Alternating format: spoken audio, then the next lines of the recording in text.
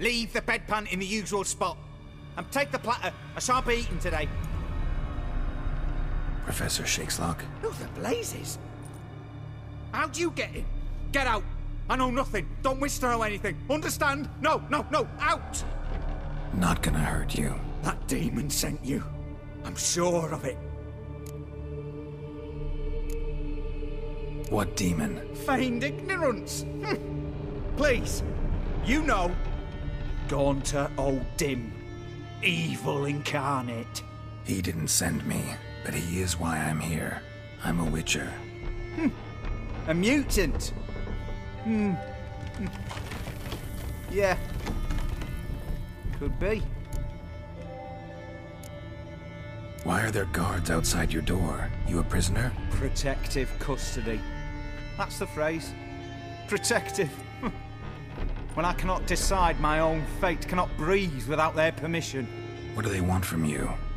You may not be aware, but I'm one of the foremost experts on the occult. Living experts, that is. My mentor was the outstanding Professor Lionel Van... And you're cooperating with the witch hunters now? Cooperating?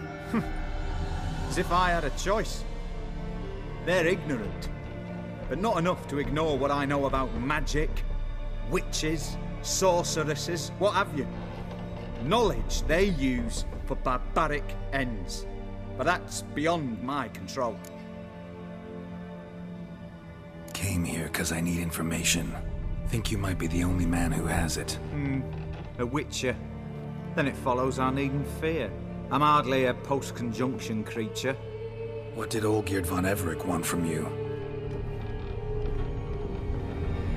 I curse the day I first set eyes upon the man. He appeared at my doorstep one day, offering a sack of gold were I only to find out who Gaunter O'Dim is and how to get rid of him. I agreed. Such matters are my speciality.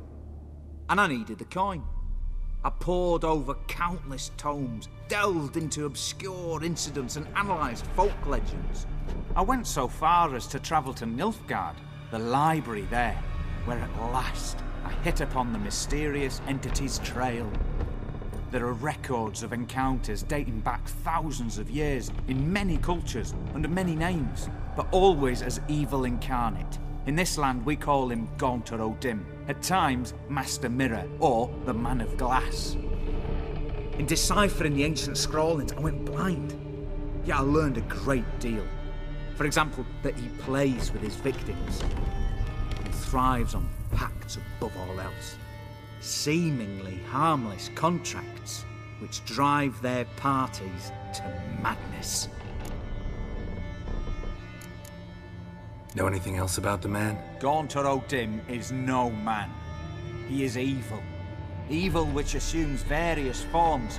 Forget about him, or die. You're alive. Alive? Yet I live in constant fear, born of what I've learned about him. What's with the surroundings? These runes, what do they mean? They protect me. Here, evil cannot touch me. How do you know? Told me himself. Paid me a visit once. Fascinating meeting that was. I was blind already, but saw him clearly. He smiled at me. Said he was honoured I'd taken such an interest in him. He wished to thank me, and explained he'd taken a similar interest in me. He drew the circle and said I'd be safe within it. His way of repaying me, you see. Ever tried to leave it? If you'd heard how he said it, you'd be as certain as I am what leaving would bring. Olgierd signed one of these pacts with him? Brilliant deduction. But have you guessed why? You must know that he came from a wealthy, influential line. He must have, if the family of his betrothed accepted him. Yet did you know his fortune soured? He himself became an outcast, impoverished.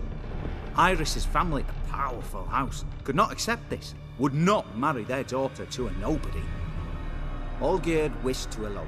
The further away, the better. Yet Iris refused to cut her family ties. Quite the predicament. Indeed.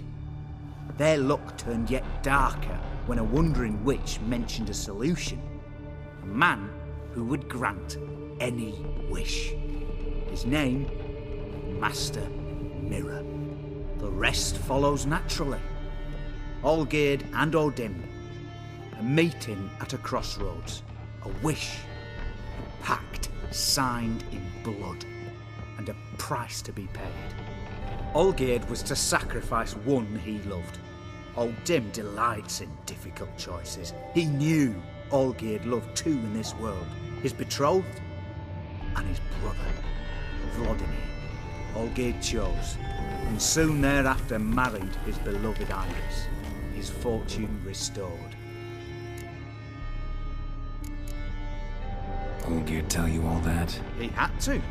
How else was I to diagnose his case? Make it sound like an illness. It is worse. Many illnesses are treatable. Play with evil, medicine can be much harder to find.